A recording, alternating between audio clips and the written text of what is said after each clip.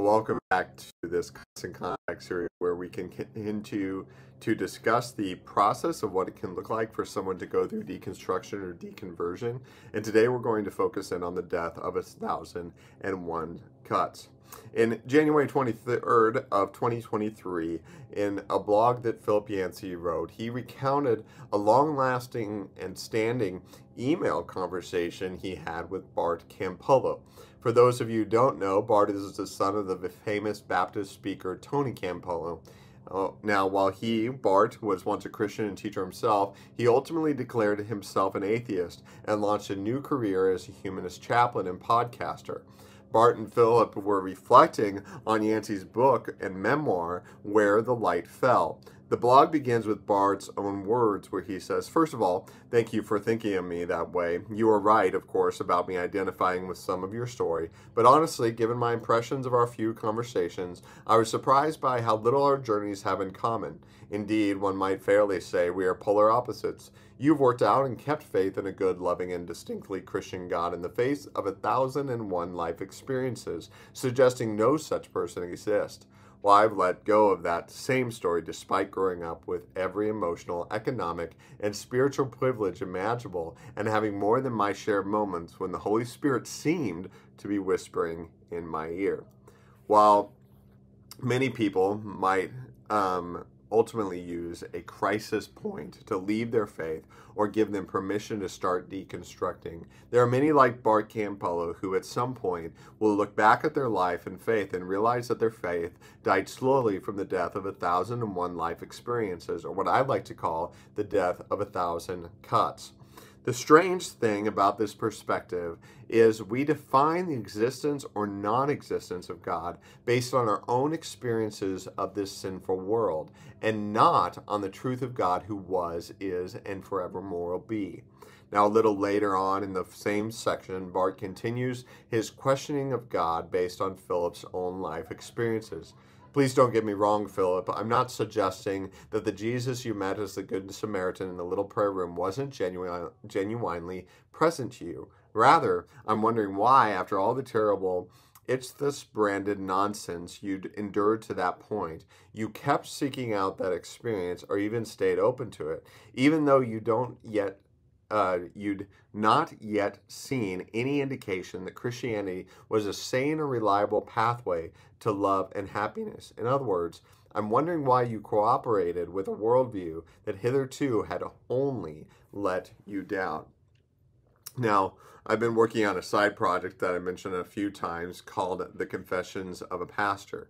There are two sections in the book that, where I'm talking about my own experiences of this sinful world. The first section is called The First Fall, contemplating Adam and Eve's own sin and their fall from Eden, to then consider how it affected me as a young boy. The second section, though, is called The Second Fall. In that section, I contemplate my experience in my first lead pastorate call in Colorado, where I experienced the realities of the fall in a different way, this time through the church I was serving. I think the easiest way to summarize at least part of my time in Colorado was this.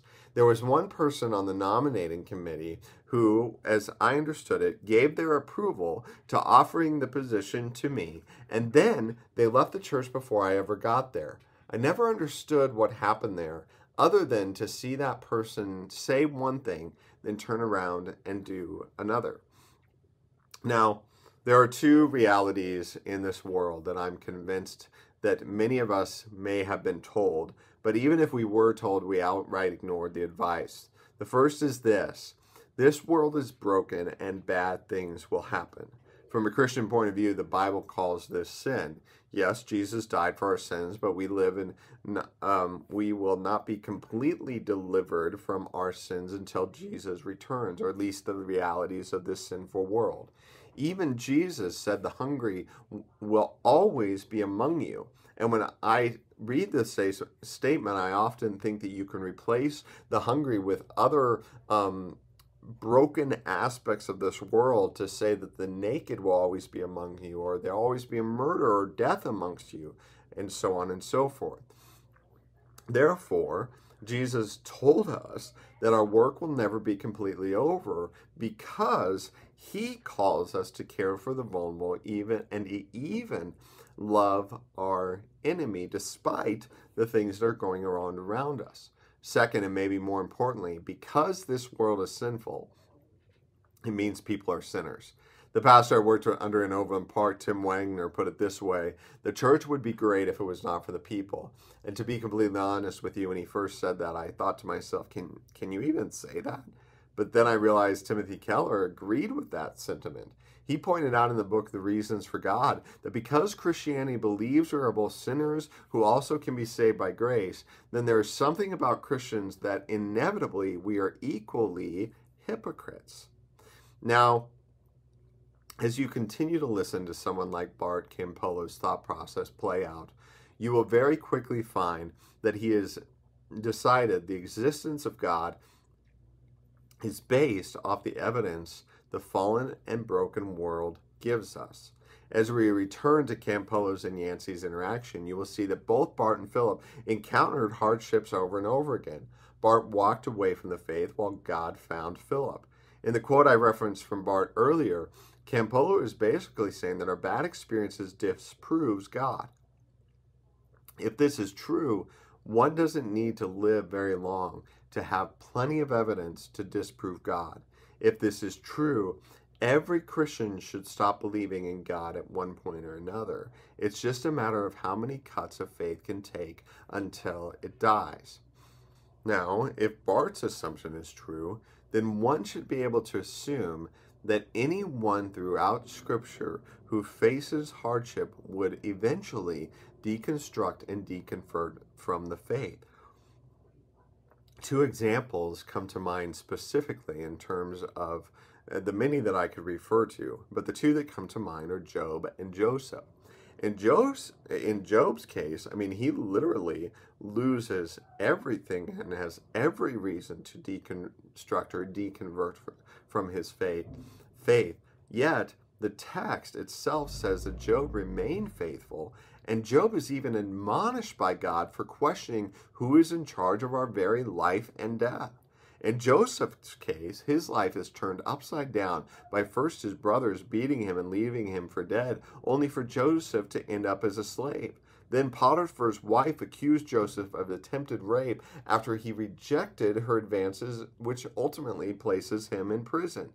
Even still, when Joseph ascends to power as a high official and finally has a chance to exact revenge on his brothers, who are the catalyst for his terrible experience, he instead says, "What you meant for evil against me, God meant it for good, to bring it about that many people should be kept alive as they are today." Both Job and Joseph have some of the worst experiences and every reason to deconstruct or deconvert from the faith, but don't. Rather, they both give us a framework of how God is still God, even when the world is crashing in around us. Now, the greatest example of this is found through Jesus Christ. While Job and Joseph are great examples of how the world will fail us, they still pale in comparison to what Jesus faced. Jesus was rejected in his hometown. The Pharisees were constantly out to kill him, even though he was a good teacher. And eventually, every one of his disciples would deny him. While Jesus may have had deep emotions about everything that had happened to him, he always relied on God, his heavenly Father, and he kept pushing forward, and he even endured the scrutiny of the cross. As I faced what I did in Colorado, I started seeing Jesus' words on Calvary very differently when he prayed to God about the crowds who called for his very death when they said, when he said, "Forgive them, for they do not know what they are doing." Jesus then gives us the framework for not only how we are to follow him through offering equally relentless forgiveness, but he equally is the reason for why we continue to serve the least of these. Although Bart Campolo's deconstructed or deconversion from the Christian faith, he now serves as a humanist chaplain. What is particularly strange about this is that even he himself will reference Jesus' work to be what he modeled his own work after. He suggests that he believes in the efficacy of Jesus' life, but then denies his death and resurrection. I came upon another interview with Bart Campo in the documentary The American Gospel called Christ Crucified. At one point, he suggests that he looked at all the brokenness of the world and that he came to a certain peace when he accepted the fact that all we have is what we can do for each other in these terrible situations. I found this incredibly depressing. For Bart to somehow base what he does on Jesus' own actions, but ultimately does not find any hope in Jesus' promises. Jesus promised us that when he returns, all wrongs will be made right and the hungry will be fed. Equally, Paul outright tells us in Romans 8:18, yet what we suffer now is nothing compared to the glory that he will reveal to us later. From a biblical perspective, they warn us that the 1,001 cuts will come. In fact, in this life, the cuts will sometimes seem endless, and it would be easy to throw up our hands and call it quits. But the Bible also points out that despite what seems like an endless amount of cuts, it is actually but a momentary affliction that cannot compare to the glory that will come. We know the road to glory is narrow, and not all will continue on the way to that celestial city, much like we see in the classic tale Pilgrim's Progress. Yet, for those who do endure the cuts, for them there will be a heavenly crown. As we go through this momentary affliction, may we never lose sight of where we are going and in whom we are being taken there through. I pray that this continues to be a blessing in your life. I hope to see you all this evening, once you see this video, at our end of the year fellowship meal barbecue, and to just have community and time together. Pray to see you soon. But until then, have a fantastic week. God bless.